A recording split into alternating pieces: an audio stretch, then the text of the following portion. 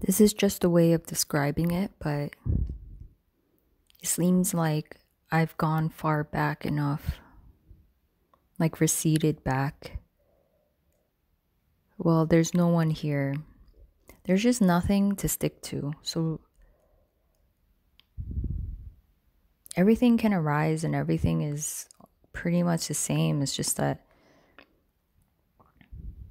there's nothing that holds on to anything. There's no like person here or identity or center point.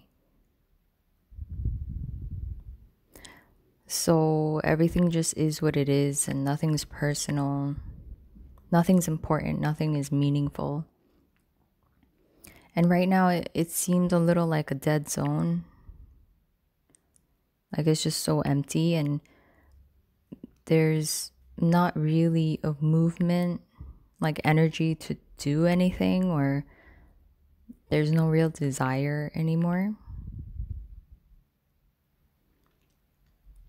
There's some worrying that there isn't a desire to do more.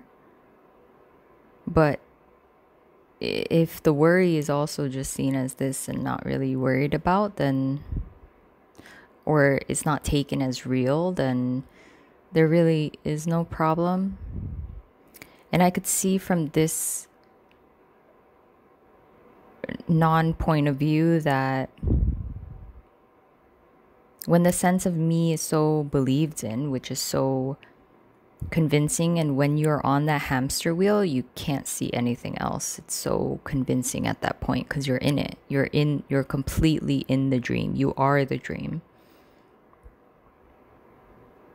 You so 100% believe that you are the me. It's not questioned at all. And I can see how that illusory sense is the thing that creates the problem and solves the problem and creates the problem and solves the problem. And it doesn't really get anywhere. And then what's also confusing is that the natural evolution of organisms is to grow and evolve and to improve or whatever. I don't even know if those are the right words, but it does seem like at least this organism, there has been an improvement and there has been a desire to grow and to evolve and to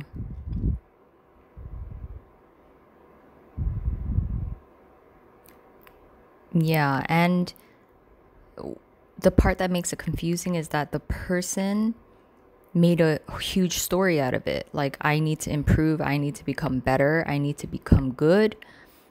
I have to have good thoughts. I need to feel good feelings. I need to act a certain way, have better relationships.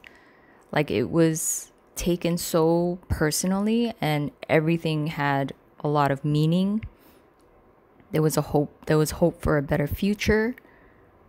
There was an evolution in the person and the human, and that it was getting somewhere in time. And with age, it was improving. With age, it was getting better at boundary setting. But in truth, it just is what it is. There could be an improvement in setting boundaries and learning about emotions and processing emotions. And there could be a seeming improvement, but it's for no one. It's just happening. And it's more complex because humans are really complex, and we do have a higher capacity for intelligence because of our brain and the functioning of the brain and the body, and we're considered higher than other living organisms because of that. We can think and process things and make stories out of things and blah blah blah. And it's all beautiful. It really is. I can see how even meaning and purpose and goals and hope, it's beautiful. But I see the downfall of it, which is meaninglessness and purposelessness and hopelessness and lack of goals, how that itself is also part of the hamster wheel and that it creates a lot of suffering. And then it just continues on. You create a different meaning, a different purpose, a different hope. And then it goes back to hopelessness and purposelessness and meaninglessness. And it's this endless cycle. And you just can't see what's happening. You create a problem, you solve a problem. You create a problem, you solve a problem. It's this amazing illusion. It's ridiculously complex. It's unknowable. It's mysterious. It just is what it is. There is no meaning to it. There is no purpose to it. It's just what's happening. And that can be so irritating for the person and the mind that wants an answer. And there is no answer.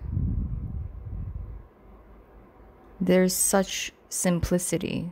It's just what is. And the mind makes things so complex. And again, there's beauty in that. But again, it creates a lot of suffering. It creates problems and it creates its own solution. And on it goes.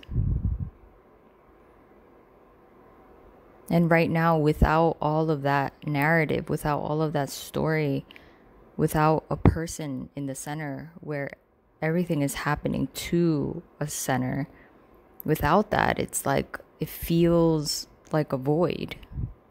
No desire to really do anything because nothing has meaning.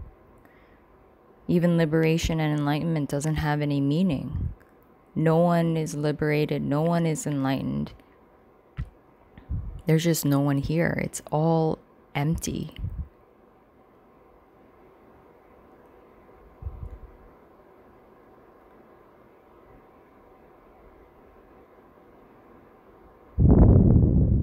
And I guess there is some disappointment that it's not better. Like, the body doesn't feel better. It's just blah. It's not really like it feels depressed, or it's not like it's deeply suffering. It's just like blah.